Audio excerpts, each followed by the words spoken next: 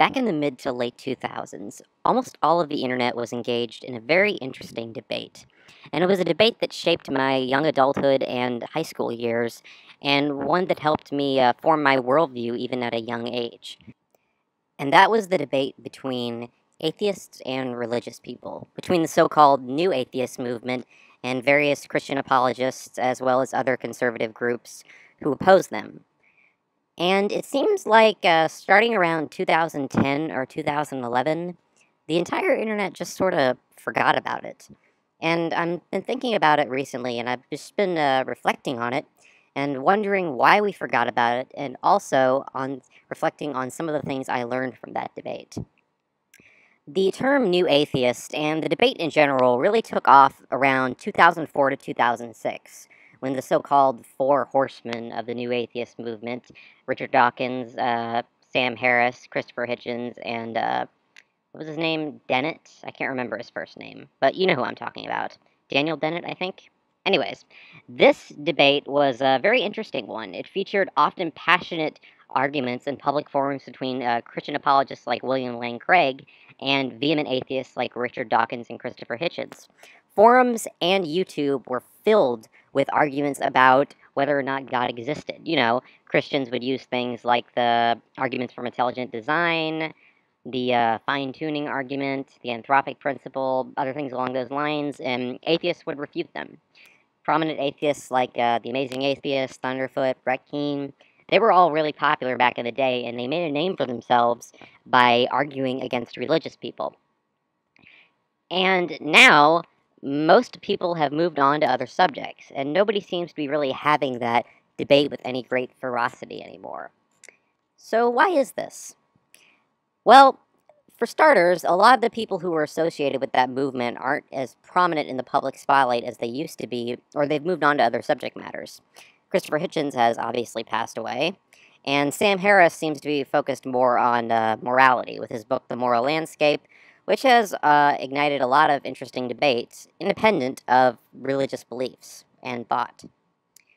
I personally really became interested in this debate around 2009, 2010-ish. So sort of in the heyday of, or like in the waning years of the debate, rather. And I would argue on this website called Zanga, this blogging website with creationists and Christians. And looking back at some of the arguments I made, they weren't really that good, and I myself can see the flaws in them. But at the same time, this public debate that we were having over the nature of the universe and whether or not God existed really shaped my worldview and shaped how I interact with others.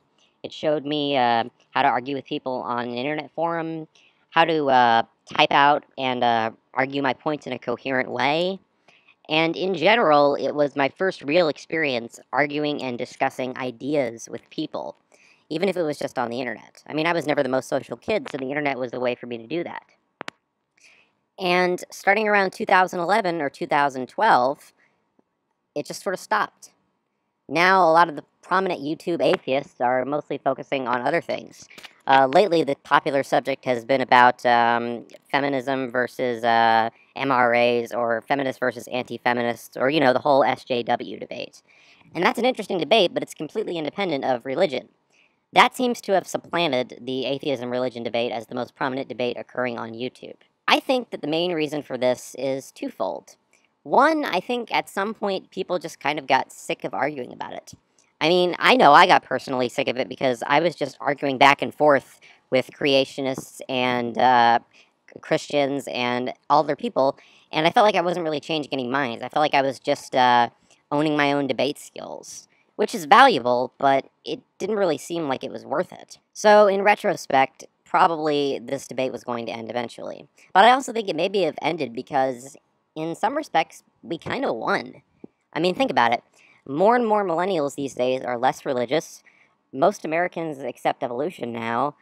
Gay marriage has been legal for quite some time. Religious conservatives pretty much lost the culture war, full stop.